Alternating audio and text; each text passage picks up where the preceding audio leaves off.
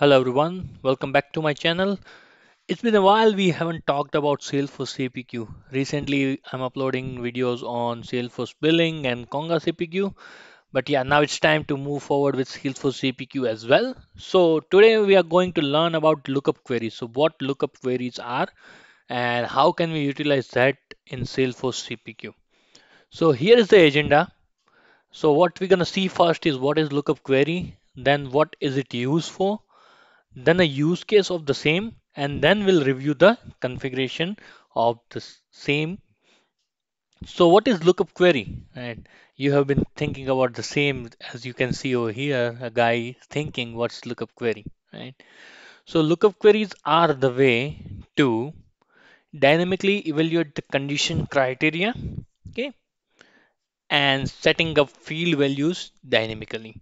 So ideally, when we use product rule or price rule, what we do is to execute those product rules and price rule, we used to have our price conditions or error condition. Okay.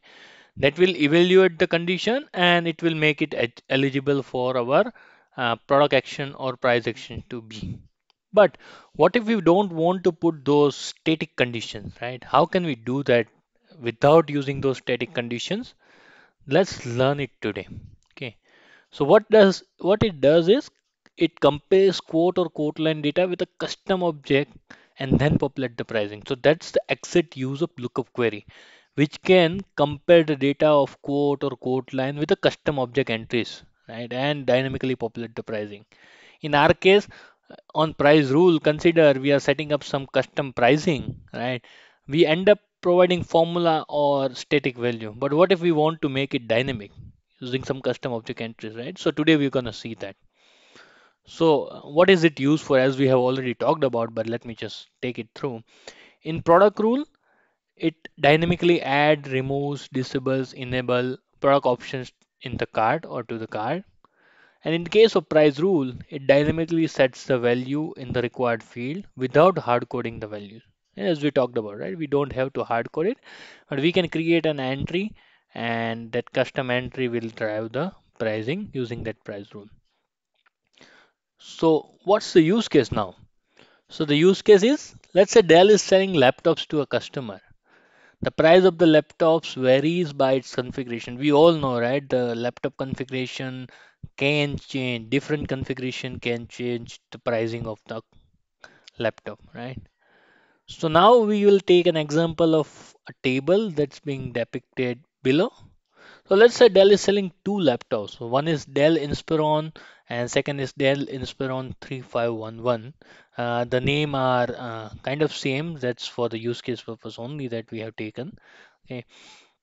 Now, if you purchase Dell Inspiration or Inspiron, its a basic rate is 400 and Dell Inspiron 3511 basic rate is 500 for all of them.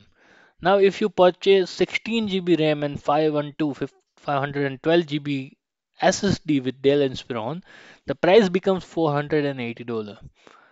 Same for, let's say you purchase 16 GB RAM and 1 TB hard disk, the price becomes 570. Uh, if 32 GB RAM, 512 GB SSD, price become 520 USD.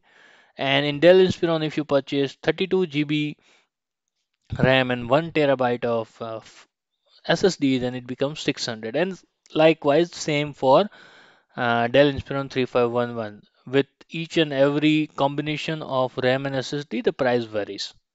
So now we all know, like, we can set up block pricing, but block pricing will work on a single field value. Okay.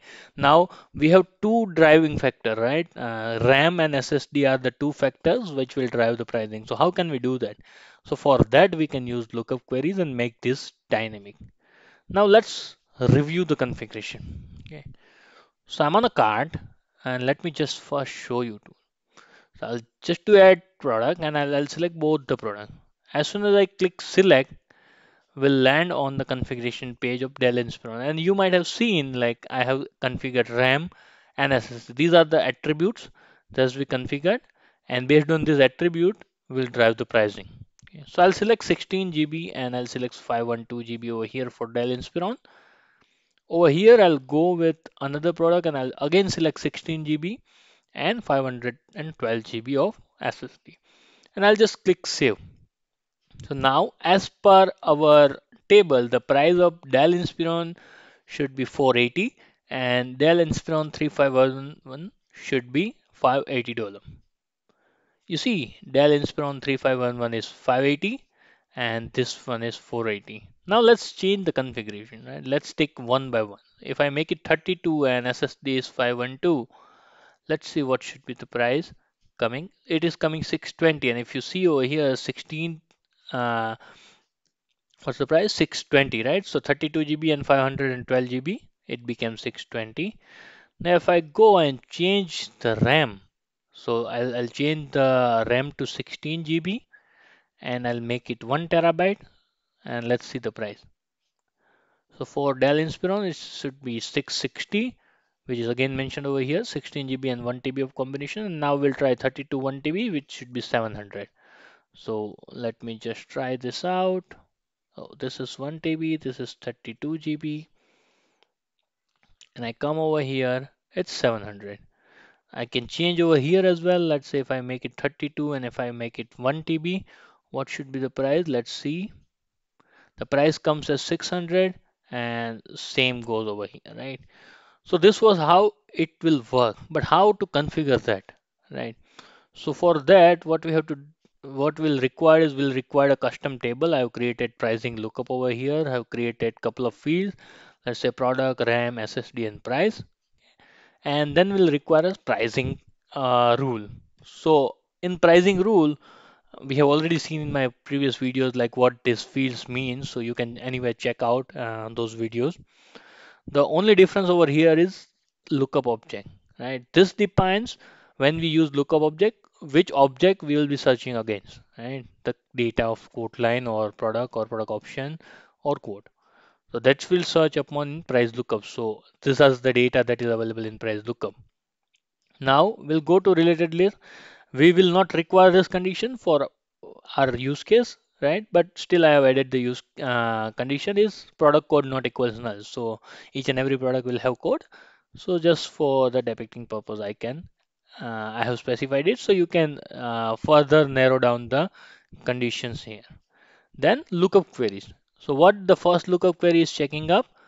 Field value of quote line. So which field? Product field should be equal to the product field of lookup field. That means this lookup object does have a field called product code. So it is checking this product code with that particular product code of quote line. Then we'll come over here and it says like RAM. RAM equals the RAM available on quote line. Right. So the quote line field RAM should be equal to the RAM field on this object or the record. Right? Then SSD equals SSD. Right? So again, the SSD of that particular line will be checked across this one. Now the thing is, when the price rule will evaluate, this will be creating a where clause on this particular table, whole table. So it will be populating something like select price from lookup queries where or select price from pricing lookup where product equal to this product, the RAM value on quote line equals to RAM value of this and SSD value of quote line equal to this. Now using this combination, it is necessary that we are returning only one row.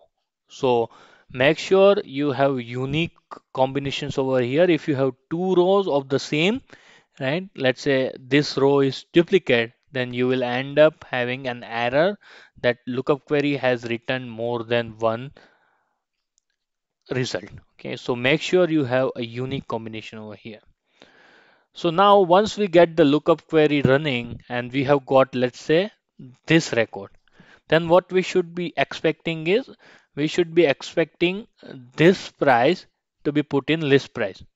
So for that, what we can do is we can simply write a price action where we can see we have target field, that means which field we want to set, and the source lookup field, which contains the API name of the field or of the object that is available over here, right? and that contains the exact price that we want to push to the list price. So that way we can dynamically set up the pricing, and using the attribute as well, we can drive the pricing of any particular product. So thank you very much for watching the video. Please like and share the content. If you haven't subscribed to my channel, please subscribe to my channel. Thank you very much.